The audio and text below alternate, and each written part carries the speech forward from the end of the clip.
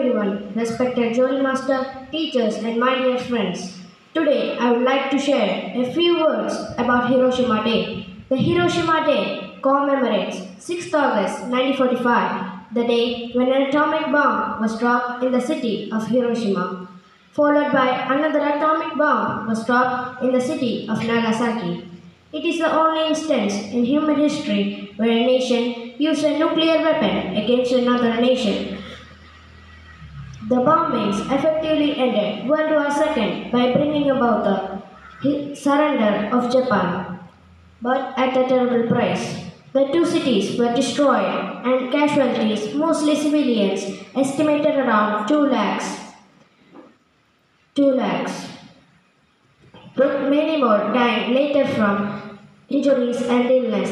The bomb-coated little boy destroyed 70% of buildings in Hiroshima, and generations suffered due to the reaction of radiation. So friends, let's all take a pledge that we will always work together towards spreading the message of mutual respect, peace and harmony, and we will never endorse any acts of violence. Thank you.